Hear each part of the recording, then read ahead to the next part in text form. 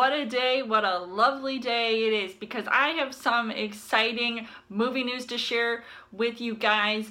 And it was first announced back at the end of March that Anya Taylor-Joy was going to be cast as a young Furiosa in a Mad Max spin-off movie slash prequel, and that role was made very popular by Charlize Theron, who played this character in Mad Max Fury Road quite a few years ago. And I am actually really excited about this because I feel like lately we have seen how talented Anya Taylor-Joy can be with movies like The Witch, which is one of my favorite horror movies of all time, and she was in Split and Glass from M. Night Shyamalan, and even this year's Emma, which went straight to VOD, and also the long-awaited New Mutants movie. And I really feel like this is a role that will really test her acting ability. I mean, I feel like this could be a role that is also not only physically demanding, but one that just seems like you really have to get out of your element here. Now, the way that I heard that this whole movie was going to be made, which will still be directed by George Miller, who directed Mad Max Fury Road, and it is essentially going to be an origin story. So I feel like based on the information that we got from the older version of the character in Mad Max Fury Road, maybe we will find out where she was and what she was up to before going to the Citadel and working for the warlord known as Immortan Joe for, I'm pretty sure they said 19 years, but I actually saw how many days she had actually been away from this clan of all women.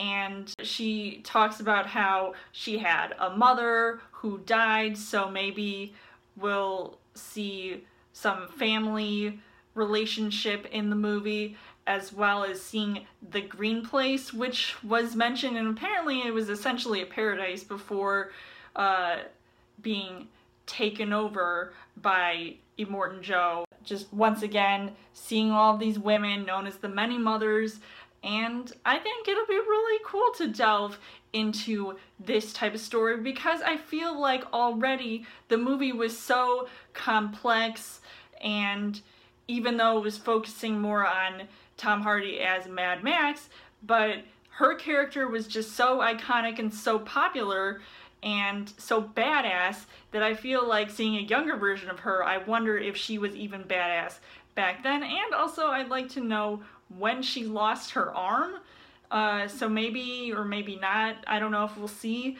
that in the movie, but to see what she did in her younger years and how she grew up and how she was raised, I think will be a really cool perspective to see, like with any origin story and how that all goes. It'll be really cool to see how George Miller is going to pull that off. But not only is she going to be the main focus of the movie, but we have also learned from Deadline that there have been new additions to the cast, which include Chris Hemsworth and Yahya Abdul-Mateen II. So I first off want to mention that Chris Hemsworth being in this movie, I think is pretty cool because he has already been seen in several franchises over the years, which include all the Thor movies in the Marvel Universe, and also the Avengers, and soon to be Guardians of the Galaxy Volume 3, and potentially also the fourth upcoming Thor movie, Love and Thunder. And he was also in Men in Black International, which I didn't end up seeing, so I don't know if it was any good or if you guys liked that movie. And also he was in the all-female Ghostbusters movie, but nonetheless, I just think him already being sort of this, hot commodity and just a superstar internationally. I think that he is definitely going to help bring in audiences to this movie, that maybe people will still want to see this movie for Anya Taylor-Joy in the lead. And I thought she was really good in all of her movies. And ever since The Witch came out, I said to myself that, yeah, I'm definitely going to be looking forward to seeing any other movie that she will star in. So I think this is one that could, you know, help her career as far as branching out.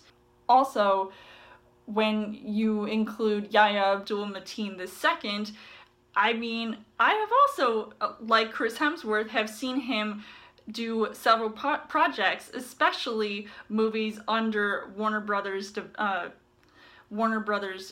production, which include Aquaman and even HBO's Watchmen series, which only lasted one season, unfortunately, but it earned him his first Emmy Award. So I was really happy about that because I thought he was one of the best characters playing Dr. Manhattan in that series, and I highly recommend checking it out.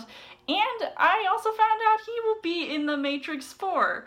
So, I mean, I think that's pretty cool. And he's got other great movie roles under his belt, so I think he's also equally talented. So it'll be really cool to see what roles Chris Hemsworth and he are going to have in the Furiosa movie. Hopefully they don't overshadow the leading lady. So I just feel like this is going to be a movie that, yeah, I actually was, you know, not asking for it, but who knows, it might be one that's worth checking out in the end. I hope it will be filming soon. I heard that they were going to try and film the movie come 2021, and I know I keep mentioning it, but due to the pandemic, you know, you never know how things are gonna go in the movie industry. So we'll wait and see what happens. So let me know in the comments what you guys think of this latest casting news. And have you been a fan of Mad Max Fury Road? And are you looking forward to seeing Anya Taylor-Joy play Furiosa? And who do you think Chris Hemsworth and Yahya Abdul-Mateen II are going to play in the movie? So let me know. And as always, you guys can subscribe to my channel. I've got more movie reviews, movie updates, come back every week for a Trail Thursday video. You guys can also like me on Facebook and follow me on Twitter. And I'll see you guys later.